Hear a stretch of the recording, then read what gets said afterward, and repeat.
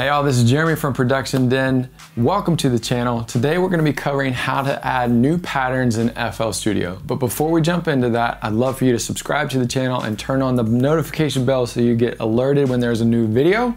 And let's jump in. All right, so the first scenario that I want to cover with you guys is if you have come into FL Studio and you have created a pattern in the channel rack, and you've made something that you really like and you're ready to move on to the next pattern that you want to create for your song or your track or whatever. So you want to create a new blank one, but you're not sure quite how to do that. Well, let me show you one way that you can do that, and that's to look up here on the transport controls, and you'll see that there's a pattern number 1 is specified up here, and there's a little left arrow or an arrow to the left of that that turns orange when you hover over it. If you left click on that, it's going to bring up a dialog box. And you'll see that there's a couple options up here at the top. There's these first three. One says find first empty, one says find next empty, and one says find next empty with no naming. Most of the time I'll choose the second one, which is find the next empty track. And what that does is bring up a small dialog box and say, what do you want to name this new pattern? Like, what is this pattern about? And a lot of times I'll use that to organize my patterns a little bit more clearly. So if I'm working on drums, like this instance, I'll bring it up. You'll see the little window comes up right here. I'm gonna name this one drum pattern number 2. And it's a good way to also keep your things organized, to go ahead and color code things. So I'll just go ahead and pick a color for this one. And there is my next pattern ready to go. So I can go back in here if I'm using the grid to lay out some things and go ahead and start laying in my next pattern. So for this next way of creating a new pattern, I went ahead and created a different kind of drum loop. Let's say you had a VST instrument like a Native Instruments battery, which is what this plugin is right here. And I'm using this to create a drum pattern for this second pattern. And what I want to do is I actually like the pattern that I have here, but I want to create a little bit of a variation on it. So I'm going to show you how you would create a new pattern and bring that old information into the new pattern and then adjust it a little bit. So you'll see there's a whole bunch of information in the piano roll for the different notes that are playing. I'll play it for you real quick. All right, so I like that. So I'm gonna highlight this channel that battery's on right now, and I'm gonna Control C. And so now I've copied all that information from that piano roll from this battery instrument.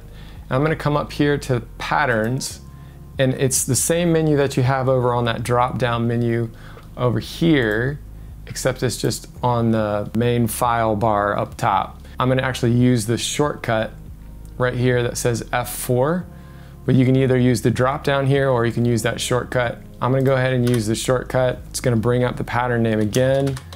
I'm gonna call this drum variation number 1.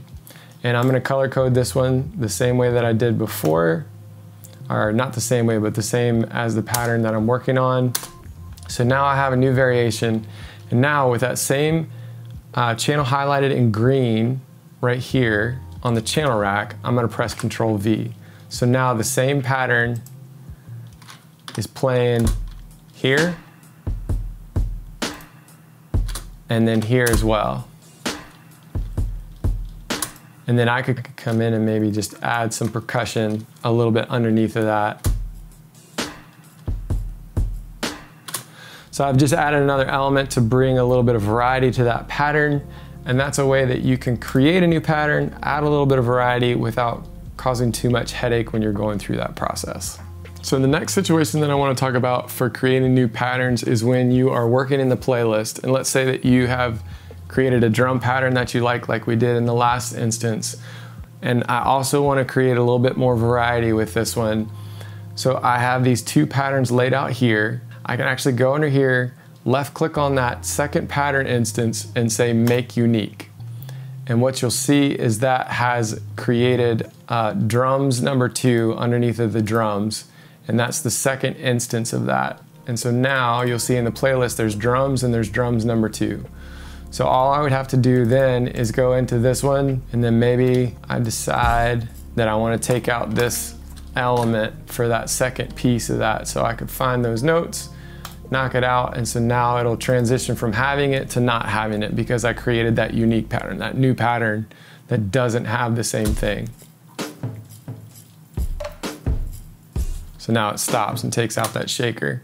So this last instance that I'm going to talk with you about is when you've actually created a whole set of maybe instruments or things in the channel rack and you want to be able to control those things a little bit more. So in this pattern, I have created drums, a bass, strings, and another set of strings. And I used Native Instruments battery to make the drums. I used 3 different instances of Kontakt to make these different bass strings and pizzicato strings. If you want some more help with maybe getting some of these third-party instruments installed, like Native Instruments Kontakt or Native Instruments battery, I have some videos that you can check out right here, and I'll also link those in the description below so that you can learn how to install these third-party plugins into FL Studio to use to produce your songs. Altogether, the pattern right now sounds like this.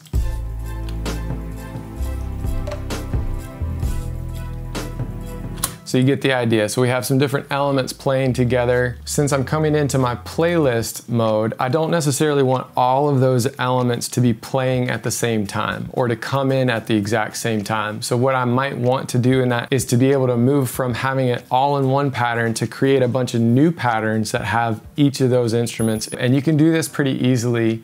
You come down here, you right click on it, and then there's an option at the bottom that says split by channel. And when you do that, it's gonna split the different instruments that are in that particular pattern into their own unique patterns. So when we get done with this, it won't be the full play pattern. It'll have the drums, the bass, the strings, and the pizzicato strings all in their own individual patterns. And that can be really helpful when you are working quickly and you've created a section of your song all in one pattern, but you wanna have a little bit more control over it. So when we do that, you'll see it shows up full play drums, full play bass, full play strings, full play pizzicato strings. So now when I come over here into my playlist pattern, it doesn't look like anything's changed at the moment because they're all stacked on top of each other. But if I press Control and D, you'll see that they unhighlight, and now I have the drums, the bass, the strings, and the pizzicato strings. So now I could say, you know what, I just want the drums to come in first, and then I'm gonna have the drums come in with the bass and the strings, and then maybe we just switch it over to this over on this side. Now I have a little bit more control to orchestrate exactly when I want each one of those patterns to come together. And if I decide later on that I actually want to group those patterns back together, I could come in here and select my pen tool, which is P, shortcut is P to get to the pencil tool. I would press Control and select those 4 patterns again, and then I would come up here to the arrow, left arrow on the playlist, go to Edit, and then I would come down here and say Merge Pattern Clips. And so now that has created this merge pattern right here, which I could rename and color back to the full play and just leave that alone. But you see it's kept all the other instruments together. So there's still the bass, the drums, the strings, the pizzicato strings, all that's still there. Full play. Bring it up in F6, you can see all the instruments are back together when I play the pattern mode, and everything's there. So that's a great way if you like to work in one pattern just to flesh out a section. You can then go and split them into their own new patterns to be able to have more control when you're actually doing your arranging. Well, hopefully now you understand how to work with patterns in FL Studio. If you want some more tips and tricks in how to work in the playlist and in the piano roll, I have some other videos here. If you like this video, click the thumbs up button. If you aren't subscribed, go ahead and subscribe. And if you have any questions or comments, just leave those in the comment section below, and I will see you in the next round.